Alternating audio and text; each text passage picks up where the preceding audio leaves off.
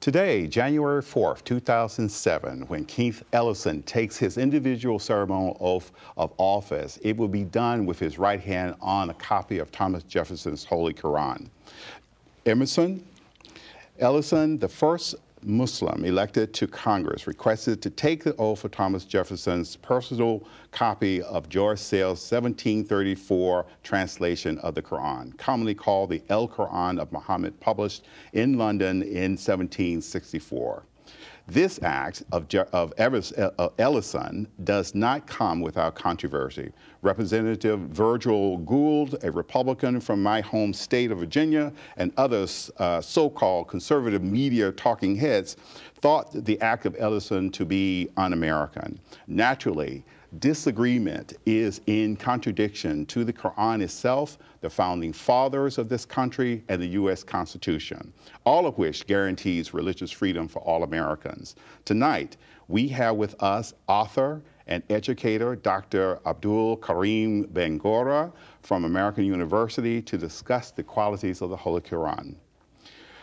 To get started, however, we will look at a brief interview by Dr. Ahmaduddin Ahmed. We'll be back in 2 minutes.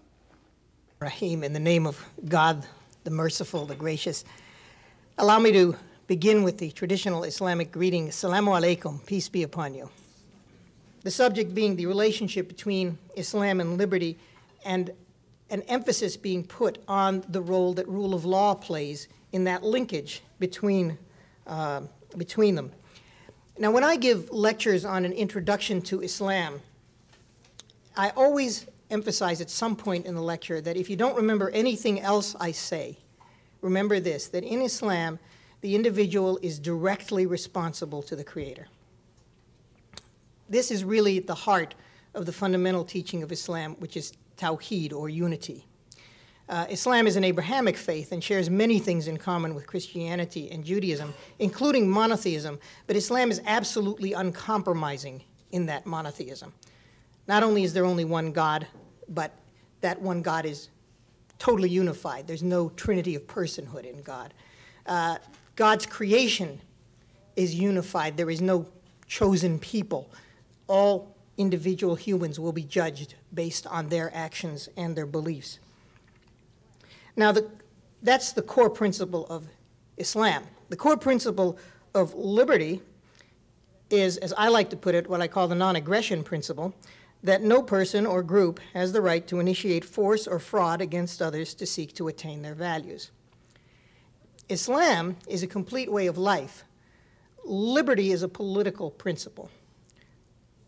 It's an ethical constraint that is based on the premise, really, that, as Thomas Jefferson put it, that mankind collectively has only the same rights that they have individually. The rights and powers of government are those that are delegated to the government by the people, but you can't delegate a right you don't have. Individuals have no right to murder, and therefore they cannot delegate to the government the right to murder. Individuals have no right to steal, and therefore they cannot delegate to the government a right to steal, and so on. Now, when you look at these ideas from this perspective, it should be clear that they are thoroughly compatible. If the human being is directly responsible to the Almighty, then no human being can have any authority over another human being except to the degree that he may be legitimately enforcing the divine law. And if... Welcome to the Scholars Chair, Professor Bangura. It's good to have you here. Thank you very much. It's a pleasure to be here. Thank you. Dr. Bangura, this is the Holy Quran. Yes. We both are Muslims, and it's great to have you here to give us further knowledge of this great document. So let me read for you one ayah that has been it's a very famous ayah, and I want to get your impression on it. It says here, Bismillahirrahmanirrahim, let there be no compulsion in religion. Truth stands out clear from error. Whoever rejects evil and believes in Allah has grasped the most trustworthy handhold that never breaks, and Allah hears and knows all things. This reads more like ethical law. What is the Quran? Well, the Quran is the final testament, the final revelation from Allah, who we translate in English as God, Yes. to humankind as the last installment for us to follow the right path, as earlier revelations were either recorded very late, therefore we find some inconsistencies and some misinterpretations, and the Quran become now the final revelation to make amends for some of those inconsistencies and some of the shortcomings that humankind had misinterpreted some aspects of the Word of God. It is just a continuation of the book itself, which we trace from the Torah, the Injil, that is the New Testament, all the way to the Quran. Fortunately for me, I attended the Roman Catholic school, so I was an altar boy. So I was privileged to be a master student of the Bible, having won many, many awards when I was a youth.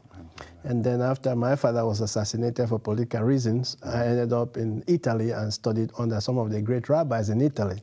So I was privileged in so many ways to be able to be exposed to the Torah.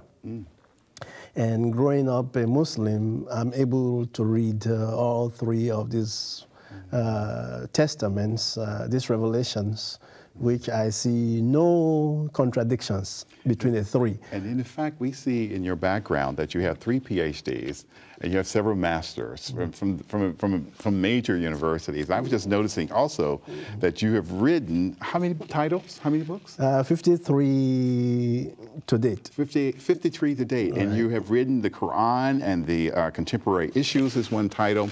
One is on the Fatiha. I don't know how you get that many pages out of 7 verses, you know. Well, this is the wonderful thing about the Surah Al-Fatiha. Yeah. And what the discovery is the connections between all 3 Abrahamic faiths. Because Surah Al-Fatiha, of course, is the opening, the beginning. Yeah. And if we go back to Hebrew, ancient Hebrew, Al-Pathwa means the opening. So therefore, it's Judaic connections. But what is also amazing, the 7 paragraphs or sentences, if you want to call them that, in the Surah Al-Fatiha pretty much represent the 7 thunders in the New Testament. But because we have not been very careful in studying all of these things, we did not know about all of these connections. Yeah, yeah. And that is why, as I said, I'm a little bit lucky to be able to be exposed to all of these 3 great Abrahamic religions. And thus, the Quran becomes very important, not only for Muslims, but also for Jews and Christians. I would like to see Christians read a whole lot of it, Jews read a whole lot of it, since we Muslims are already mandated to read both the Torah and the Bible, because that is part and parcel of the teachings of the Quran, to see the connections. Now, the Quran defines itself as a message to all of mankind. That is quite correct. Matter of fact, the story itself is really much more appreciated, is the wonderful story of Hagar, or Hajar in Arabic. This African woman who made the connection between all 3 Abrahamic faiths possible. And Hagar, as you already know, was the servant to Abraham's wife, Sarah, and she couldn't give birth to a child until she was really very old, and said, take Hagar, my servant, to bring you that son that will carry on the faith. And God did give both of them the covenant, both Isaac's after Sarah gave birth at the age 48, and to Ishmael, saying that you will create great nations. And the revelation for Ishmael became Islam, or Muslims, with the descendants of the Arabs, or the Prophet Muhammad and his people. And of course, Isaac, where Jesus Christ descended. But then if you don't read Genesis 1:6 all the way to 24, you will not get that story. Then you go to the New Testament, the Injil. Then it tells you that Abraham loved Ishmael and Hagar so much that he used to visit frequently and build the first synagogue, which is where we go now for pilgrimage in Mecca. That's the same building, that's same the location, same right? location. And how do we know this? Because in the New Testament, Galatians, we discover in Galatians this same story about the first synagogue. Now, this is wonderful, and I think the story that you're taking us down the path of Abraham does connect all the great traditions. That is but correct. this document does the same. The Quran connects all the great traditions. Right. What the Quran does then with the Hagar story is tell us how Angel Gabriel came, tapped his wing because they were dying of thirst. That's where the Zamzam well is today. And people go to Mecca and they get the Zamzam water, and it's still there to this day. Nobody knows the source. You cannot see it coming from a mountain as we know some water sources or some river or anything, but it's there for time immemorial. So that tells us the miracles that God created. What has happened with the Holy Quran is that there have been 3 eras of Jews and Christians not accepting it. The first era is what we call the polemic era. The polemic era is to completely disagree that the Prophet Muhammad, may peace be upon him, is a prophet. Because he did not have his miracles like Prophet Jesus, may peace be upon him. And what is this impostor telling us that he's a prophet? And then we got the disguised polemic era. Okay, this guy was a wonderful hero. He did all these great things as a statesman, as a religious leader, and did wonderful things, and his teachings are great. We have the Carlyles, we have even Giotto and all these Western thinkers of their age saying all these great things, but we cannot accept him as a prophet because, again, and then we have the inevitable inconsistency, where I begin to find explanations like he must be epileptic for him to have these visions and all that, but those of us who know a little bit of science know that no epileptic will go through a seizure and remember everything that was before them, nor speak so coherently. So then the Quran becomes even more miraculous because this is something that is revealed over 23 years to a man who was completely illiterate, could not read and write, so you cannot say he had copied anything from the Torah or the Bible. This is a man that did not have teachers like the privileged did. He had no education. And for 23 years, his followers could have seen teachers coming in and out. So that one can even doubt that is a little bit strange. And then to even impugn that he must have done it, what would have been the purpose? Was it so that he can be wealthy? No. I mean, up to when even he became the prophet, became the leader, the man slept on a bear mat. The man did not even accept gifts that we are giving him. They gave him gifts, he gave it right back to the poor. That's true, yes. And he ate with his followers, sat on the floor, listened to the advice of his wives, and was married to a Jew, was married to a Christian Catholic, was married to a Muslim, and even revered their counsel more than anybody else. Was married to the same woman who was older than him. She was 40, he was 25. Worked for him, he had no problem with his ego. So what would this man have gained? Was it power? No, because unlike the powerful in those days, they would have been building big mansions, parliaments, and all that, but he lived in caves, he lived as poor as anybody can imagine. So thus, one cannot really deny that these are true revelations. Deny his true mission. I was curious, there are many people say that this is a work of a mortal human being. This is the work of Muhammad himself. And matter of fact, some people, even in Thomas Jefferson's Bible, says that the Quran is of Muhammad. Muslims do not think of this book as being a source of a mortal, do they? It's quite impossible for somebody who is so illiterate, had no education, to have composed such a great book. And that it was revealed was evident even when some of the revelations came right in the middle sometimes of battle, sometimes sitting around with his fellows, his companions, and eating, and these revelations will come, and he will just recite. And then there were professional reciters who will just repeat what he's saying, and they will write them down as quickly as possible. And this is one of the reasons when you read the Quran, you don't see inconsistencies. Unlike the Bible, there are 13 places which I have identified of inconsistencies in terms of numbers, in terms of certain things that were revealed, and also that the message is so singular in all three behooves human comprehension. Now, this is amazing document. This amazing document is composed of, it's divided into 112 different chapters, correct? Now, it says that it's inspired by God. Why do you think that Jews and Christians do not embrace it? Is it because of the way Muslims have been trying to teach it for 1,400 years, or is it just give me your view of it? And here is a person who says that I am a messenger of God, and he was telling this to the people that he was meeting, also Christians and Jews. Why is it there was so much difficulty in accepting him and the clarity of the document? Well, the thing with religion is not so much the revelations. It is how we humans have interpreted the Word of God. And to this day, there are Jews that have not accepted Jesus Christ's prophecy either, that is a prophet. And so Muhammad, emerging from the Quraysh tribe, the Muslim, an African origin, is even going to have more difficulty in being accepted as a prophet. And thus, it's really nothing new in religious circles. But one then says, let's take the Torah, for example. If we look at some of the stories in the Torah, we know that they were not revealed with Abraham or with Moses and others before him. We can see, for example, the Ark, the Noah's Ark. That story can be found in Zoroastrian writings, which predates Judaism. We see certain things in the Old Testament that are in some Hindu writings.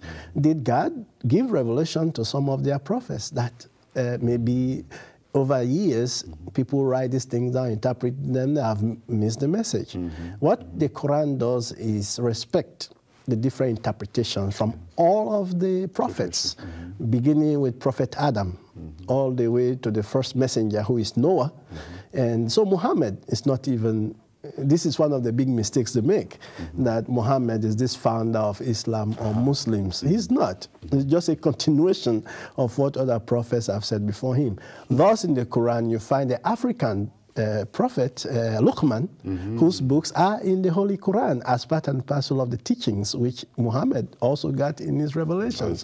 So therefore, you will not find Luqman's revelations in the Bible or the Torah either, even though this is also a prophet who God had given message to transmit. This is great. We do not get enough Muslim scholars talking about this great revelation. I wish there was more opportunity for us to discuss Bilal and that historical construct. But I want to get into a little bit more detail of the Quran. The Quran identifies itself as a document that could not be done unless it was revealed by God. It says that if it was not so, that the human mind would be able to pick it apart and find many discrepancies.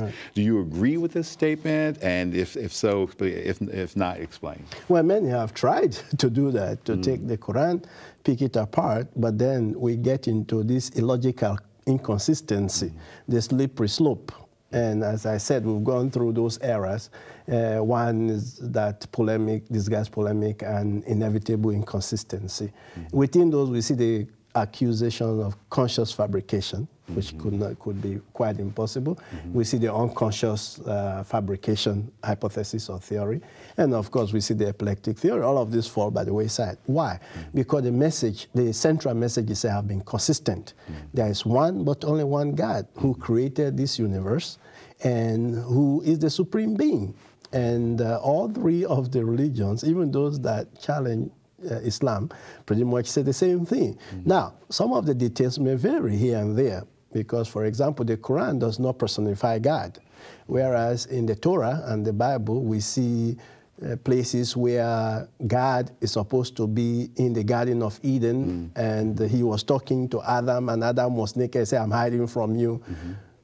Quran says, no, God does not have to be down here to get to talk to Adam and to be seen, to be walking in the garden.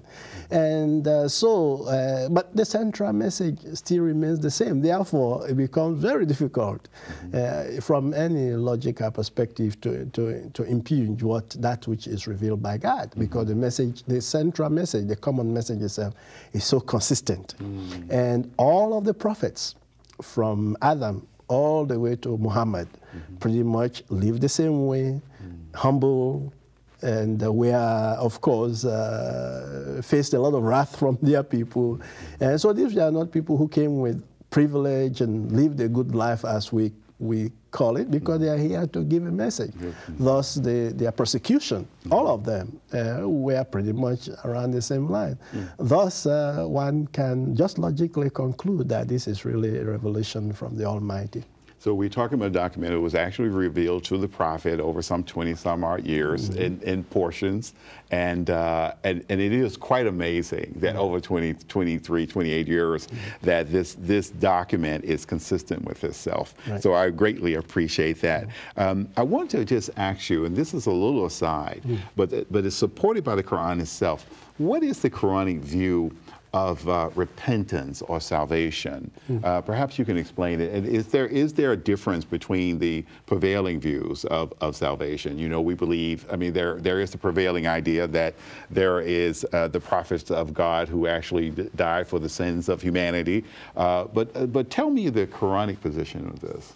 Well, the Quran, one has to make a distinction between salvation and repentance. For you to get salvation, you have to live in total unity with God, and that is what we call the idea of Tawhid. And God don't need your prayer, your worship. We pray so that we can feel connected to God. God does not need us to pray to Him. He's God. And thus, for us to get salvation, not only do we follow the 5 pillars, worship, give zakat to the needy, go to Mecca for Hajj,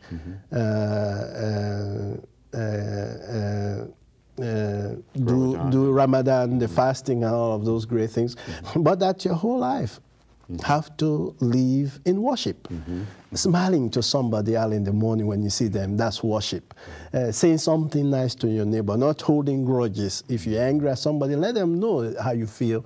Make peace. Make amends, help the needy, go out to those who are less fortunate. You may not be able to give them, and just smile to them, make them feel good. That's all part and parcel of worship. That is salvation. Repentance then is when you have done wrong, is to admit that you have done the wrong and pray in worship that you be forgiven, with the condition that you're not going to go back to doing that wrong. Therefore, the great story in the hadith of this terrible man who was in this sinful place, did all the bad things, and all of a sudden he got his dream telling him to get out of this place, go to the good side so he can repent, reform himself. And for some reason, he paid heed to that dream. This is a murderer, a bum, pretty much, somebody who looted, somebody who raped, did all these bad things. And on his way, on his journey, not even 20 minutes in his journey, he died. And so the angels were coming to measure the distance from where he left to the good side to see if he would be saved. Before the angels could get there, Allah, God, pushed the area so close to him that when the angels measured, God said, no, you're not going to get this one. So again, this is an allegory. It's a story to tell us that God is so oft forgiving that He knows what is in our heart. He knows what we even think. He even knows what we don't think. That if we really believe sincerely that what we've done is wrong and repent and vow never to go back to it, He will forgive us. Beautiful. Listen, we have 3 minutes left in our program. I want to talk to you just a little bit. As we started the program, at the top of the program, we talked about religious freedom. Right. Is this document, in your view, and you've read it, I'm sure, as I have, from cover to cover, I'm sure from many, many, many years of studying it, the Quran, is the Quran in support of of religious freedom? I want to find out, just a clear question. Is the Quran a document that supports religious freedom? Well, definitely, because again, the whole idea of the Quran is Over and over again, God tells us that man is his greatest creation, who he gave free will. Unlike the angels who are just there to serve, they have no free will. And the angels, obviously, we humans think are more powerful than us. But God said, no, you have free will. And therefore, gives us the choice to believe or not to believe. So the idea of Hak al-Tamaluk, Hak al-Uraya, Hak al-Ilm, and all the other two hacks pretty much are what the first preamble of the United States Constitution are. Life, liberty, and the pursuit of happiness. So that when we Muslims say that America is Islamic, we're not saying it just to feel good. We're saying that all of this were already revealed thousands of years before we even think about all of these constitutional developments. And when we talk about the first constitution, we're talking about the Adl, the first constitution of Medina.